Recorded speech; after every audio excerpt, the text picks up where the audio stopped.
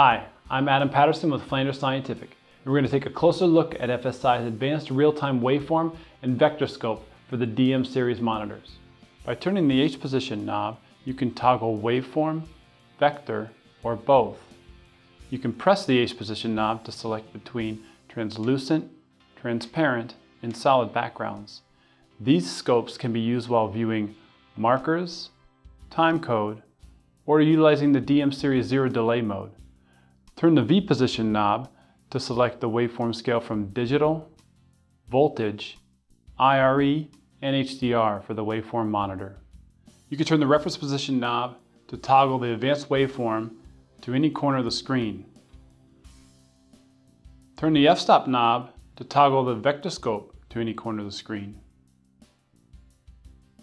Both the advanced waveform and Vectorscope can be positioned and sized independently.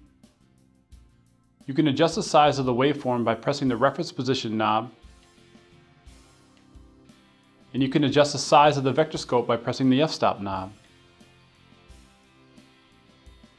These scopes are standard features on the DM170, DM240, and DM250 monitors, with the latest free firmware update for the DM series monitors available at flandersscientific.com.